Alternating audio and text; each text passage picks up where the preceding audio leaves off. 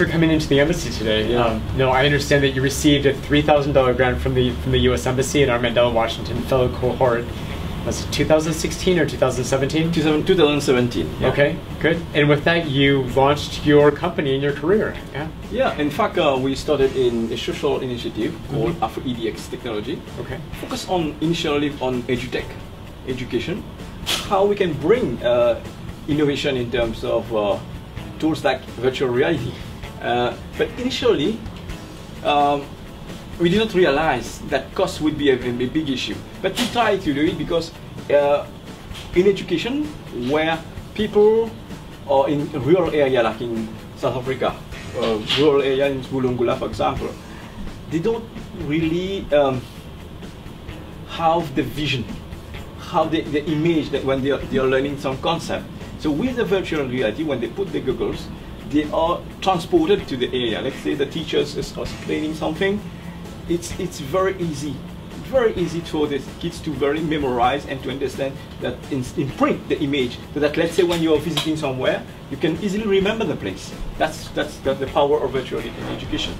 So this is a fantastic good news story for Africa and the African continent as a whole. Yeah. I'm curious, for our Mauritian audience, what do you have in store for Mauritius? Yeah. So we started with, in parallel, how to implement the virtual reality in education in a primary school in Pelaval.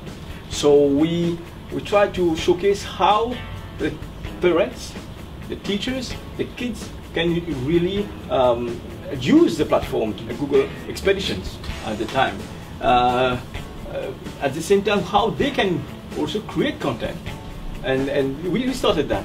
And we also realized how the challenge with the COVID-19 was to share the Google Glass VR headset with kids in the class because of health and so on, and also the health issue.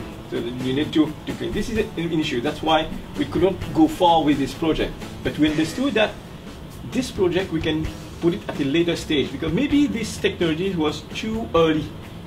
When you use something, it's too early in terms of deployment, because the deployment is a huge cost. Yeah, that's great. So again, thank you. I know. I'm excited to see where you take your business and your all of your ideas is in Africa as well as here in Mauritius. And I look forward to meeting you again soon. Maybe we can talk about where you're going from here. Yeah.